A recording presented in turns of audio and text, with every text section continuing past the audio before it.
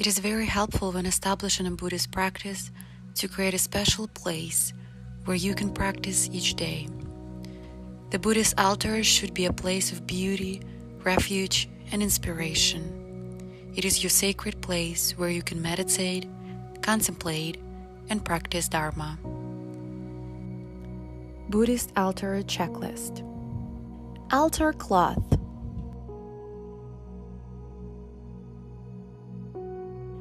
A picture of your teacher. Statue of the Buddha. Buddhist texts. Candles or incense. Shells or flowers. Mala beads.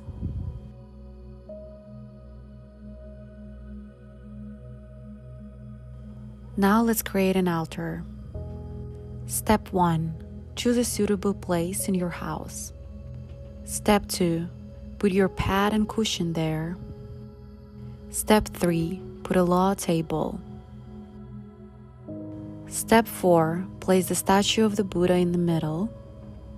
Step 5. Place the picture of your guru next to it. Step 6. Sacred writings or Buddhist books. Step 7. Mala beads.